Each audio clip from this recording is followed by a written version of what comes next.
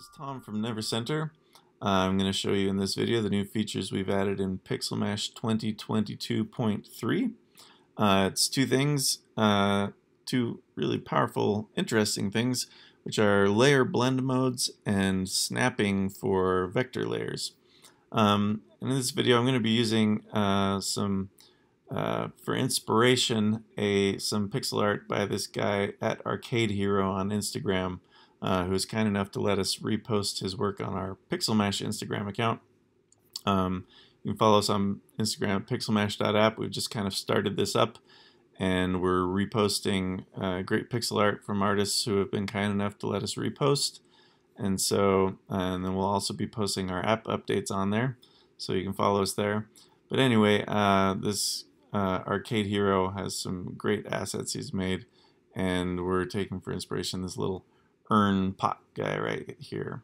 And so I've reconstructed that, and use this to show sort of layer blend modes and how they work. You'll be familiar with this if you know Photoshop. Let me just add another layer here to show very clearly what's going on here. I'll just paint in something that's kind of a bright orange stripe across here. All right, and then actually let's clip that to the parent so that it will draw across there like that. All right, so a standard layer blend mode, it just draws it in the color that I painted exactly.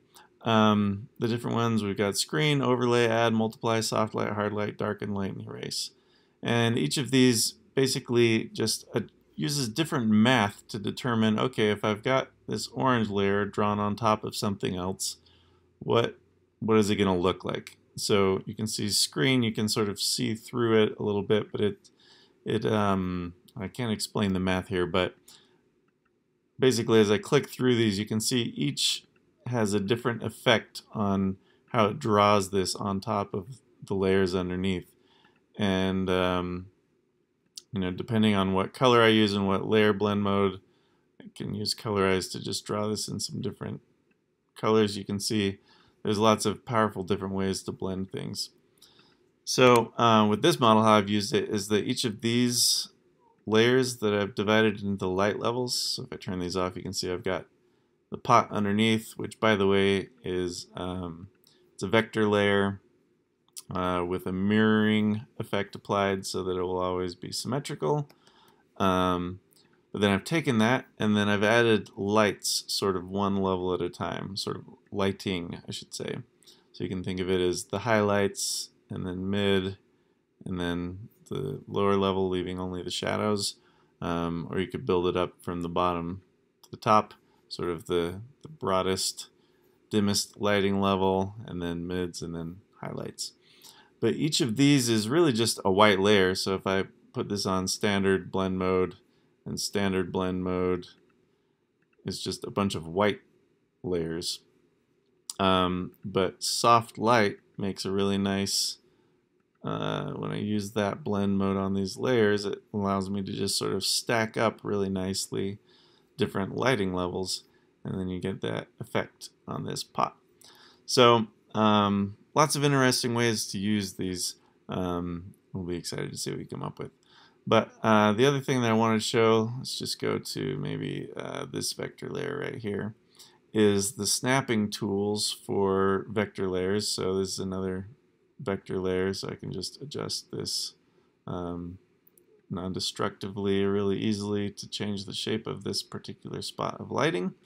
And let me turn on the grid so you can see better what's happening here.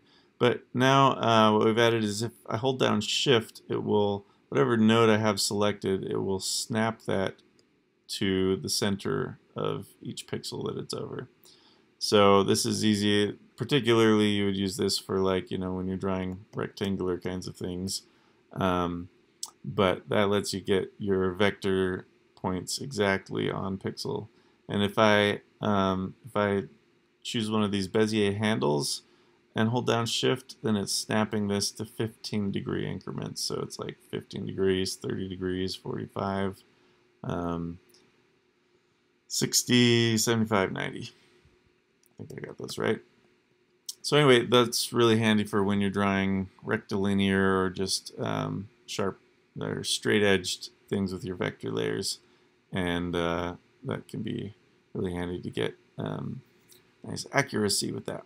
So those are the main two things. We've also done some bug fixes, but we think you'll really enjoy these updates. And please use the help menu send feedback option to let us know how we can improve any of these things or any other ideas you have, or mention it in the comments below.